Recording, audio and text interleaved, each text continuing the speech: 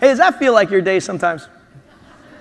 I mean, really, actually, though, stuff coming at you, different directions, 1,000 miles per hour closer. Okay, so what's the point here? Where's the center point? Well, you see those 3 jets that are in a stack. Right below them would be the center point. It would be a tractor trailer truck over land. It'd be a boat over water. All it is a defined reference point we're going to make decisions off of.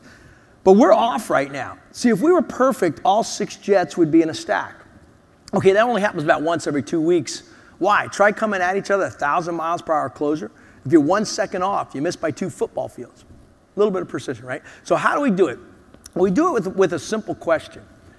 And I would suggest, again, go back and ask at your next customer engagement.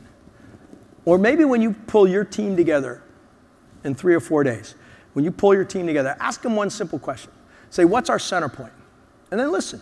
See what they say. See, what you're saying with that simple question is, and you may want to say, you know, we just had our leadership event, and this guy named John Foley talked about how the Blue Angels became aligned, and because I want to be aligned with you. But what you're really asking is this: what are you focused on? What's most important right now? And listen, see if the answer is what you expect. See, the power of the question is not the answer. The power is if you get the same answer.